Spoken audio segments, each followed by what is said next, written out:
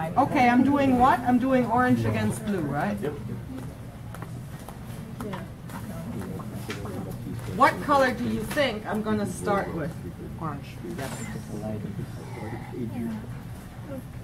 Because it's got red in it and it's more intense. Because it's lighter. It's lighter. Man. So it'll be easier for me. See how old my yellow is? Table and hippos. That's an old yellow. Old yellow. How do you know when your yellow starts? Does it change color? No, it gets kind of goopy. I've got sharp It gets this sort of goopy. Running effect on it? Well, you have to add more water in order for it to. Solidifies. Yeah. So it's kind of goopy and see that? But it feels good. You guys ever pay attention to what it feels like when you're mixing your paint?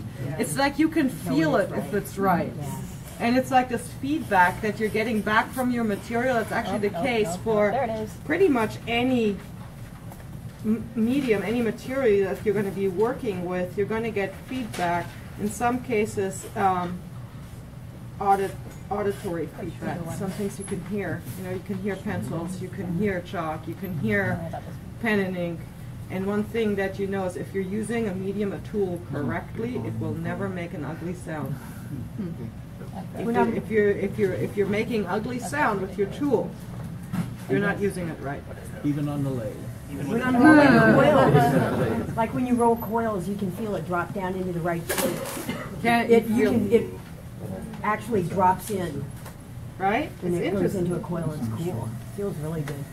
Yeah, and these things are so satisfying, you know, it's like, they are, it's like satisfying. That's part of the beauty of making art.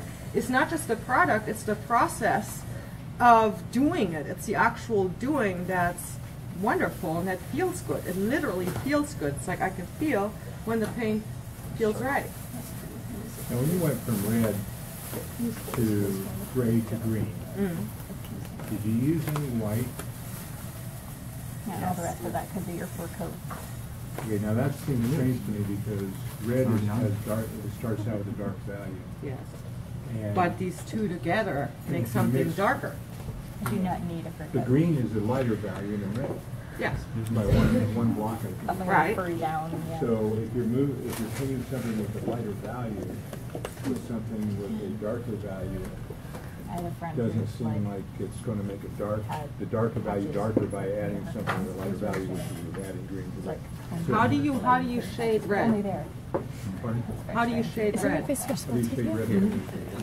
Yeah. Just lightening the shade. I'm lightening the shade. If I'm adding green step by step, I would theoretically be creating a value scale, right? Because the more green I add, the darker it gets. So what I'm trying to do is I'm trying to keep the value the same while desaturating and then bringing it back towards the other hue, rather than going from light to dark. Right. Right? Yeah. Makes sense, sort of? But keep it evenly dark. Or Yeah, from evenly experience, it makes sense because that's what we had to do with the color value scale. Right. But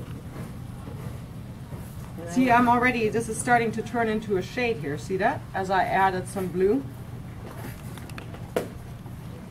And I'm not opposed to going darker just like I did here. I'm not gonna try and keep it completely the same value because I don't want to tint my blue in a major way. can we start the other way? From blue to... Sure. But you're having that same issue. It's harder to lighten the color than it is to darken one. You know, it's easier to add, much easier to add the blue to the orange.